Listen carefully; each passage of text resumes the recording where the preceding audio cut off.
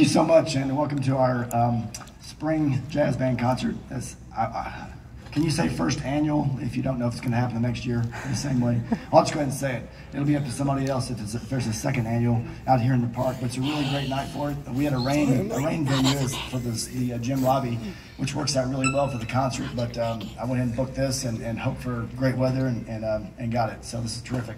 I'm glad you're here, and we got too much music, too many notes.